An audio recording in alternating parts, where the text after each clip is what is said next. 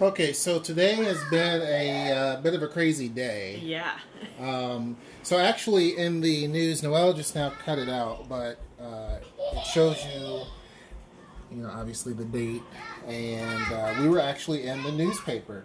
And you can see, I don't know if you can see, yeah, the girls are here. So Zoe, Zara, and Zeta were in the picture, and then there was there was a customer in there, and so he was also painting along with his mom, and so we actually gathered newspapers today, or bought them, and cut this out. And then also we were we did another interview a while back, and my shirt's all messed up because I went outside and it's raining. But we did another interview, and it was probably about a month ago, and so it dropped today as well. So not only did this interview with the newspaper drop today, but also the interview from a week ago dropped. And so Noelle was mainly the one in that particular one. Actually, can you bring that up real quick? This one? Yeah, just bring it up so that folks can see it.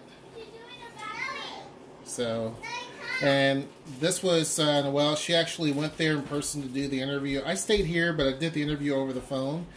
And it was really, really cool. So she was there just showing, there's us.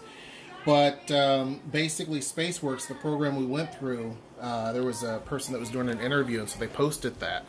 So we did that. So that happened today. We finished our counters, finally. We're still not done. We're going to do the backsplash. But we finished the counters in here in the kitchen. So that sucked a little bit. I'm not going to lie. There's bubbles. I'm not going to show you close up. Overall, it's pretty good, but there's bubbles that you can see. But it looks a heck of a lot better than that other scraggle-daggle stuff that was up there. I don't know what to call it, but it looks bad. Now what we're going to do is go through here and cut off the rest of the extra overlap, because that's going to bother me a little bit too. We're going to cut that off, and we're going to put up the backsplash that we've been wanting to put up. And so that's going to look a heck of a lot better once we're finally done with that. And then we'll be done with this part. We also will be working on the cabinets as well. So that's something to do in the very close future. So hold on one second. Okay, so yeah, today's been a really, really busy day. We it was crazy because we knew the newspaper interview with the Tacoma Tribune. We knew, excuse me, and I will leave the links down below so you guys can go and check out the both articles. But we knew that actually the Tribune, which is Tacoma's newspaper, did two articles basically. One was a video article. The other one was just a worded article, a full interview. And so it was really, really cool. You know, working with the Tribune was really nice. They were really, really awesome. Very professional. So that was really cool. The lady that was with Spaceworks, which is through the city of Tacoma, also equally just really, really nice and pleasant. And so we were told yesterday that at 5 o'clock in the morning, the article will drop. And so I never sleep anyway. Noelle and I talk about how I pretty much just never go to sleep because I have insomnia. And so that just made it worse. And then Sweets was up all night. Just all night. And so that didn't help. But Noelle was up and she caught it as soon as it dropped. And it dropped like a second. And she was reading the article, and we were just really impressed. It was really nice. The newspaper article that you see, so it's kind of different the way that they do it, and I guess all newspapers do this, but the newspaper article I showed you is completely different than the digital online version, because the wording is the same, but the pictures and the images are different. Then the video that was done in pictures are completely different than what you see in the digital article. So the print and digital and the video are all three different.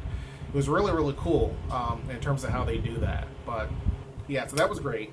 The other thing is that once our article dropped, we got a ton of pings on our website.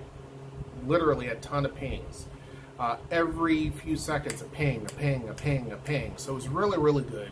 Hopefully that turns into sales. We had a lot of interest from folks asking about different things. And so that's a really good thing. We also got courted by a mall, a local mall. Today sent me some information and basically was asking questions, right? So that's really interesting. We'll see what happens with that. But we didn't expect this, obviously. One thing that I've said in the article, and that I'll say, and I said to the city, the folks in the Chamber of Commerce here in Tacoma, I said it to this person that's with the mall. We're always going to have a presence, if possible, unless we're priced out. We're always going to have a presence in downtown Tacoma. That to me is very important. And one of the reasons why I want to focus on downtown is because downtown has been neglected for so long. That's one of the big issues. Is that. The other part is that so we want to play a part in helping rebuild downtown, and also there's just not a lot for families. I mean, you can go out and eat, and you can go to a couple of museums, but kids honestly don't care about museums unless they're older, and also unless it's the Children's Museum. Other than that, they don't really care. So we wanted to have an alternative place because we know that kids typically want to do something, and a place for people to have parties. Again, there's really not a lot of places you can go that's not going to break the bank and have a birthday party. So, or a celebration or anything. It doesn't have to be a birthday party. It can be anything. So we wanted to do that, and also the fact that there are university students down there. It just makes sense. It's in a good strategic location because, like I said in the article, we get people from all over that come to our studio. We've gotten people as far away as Olympia. That's 32 miles away. We have people as far away as Seattle. I mean, if you really want to be technical, we have people that were from Brazil, but they were here visiting. And so technically they still hold the record.